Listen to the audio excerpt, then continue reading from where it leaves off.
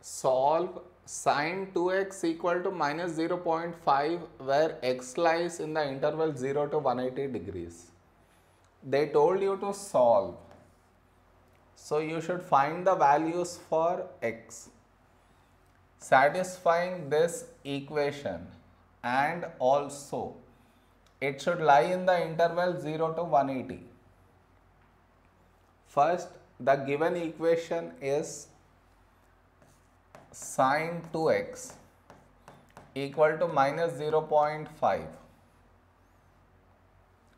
Now to get the values for 2x, here we have sine and here it is negative. So now you check in what all quadrants is sine negative. It is all silver teacups. Sine is negative in the third and in the fourth. So now to get an angle in the third, we should do 180 plus sine inverse 0.5. To get an angle in the fourth, we should do 360 minus sine inverse 0.5. Now, remember this, the negative sign is used for selecting the quadrants only. Once quadrants have been selected, do not place negative sign here again. Remember that. Now, put this in a calculator. You will get 210. Calculate this, you get 330. Now, how do you decide whether you need to find more angles for 2x or not? How do you decide? Based on this one. See,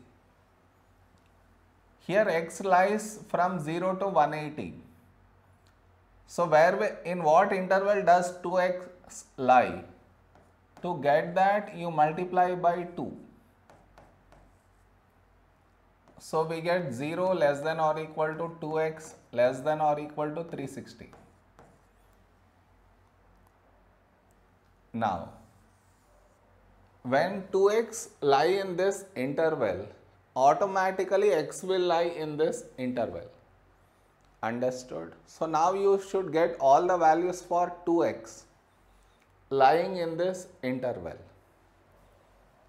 This lie in the interval, this also lie in the interval. If I find another angle by adding 360 to this, that will not lie in this interval, so this is where I stop. I don't need to find any more angles.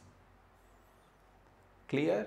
Now to get the values for x, we have to remove this 2. So you divide by 2. So 210 by 2 is 105, 330 by 2 is 165. So this is our answer. Am I clear?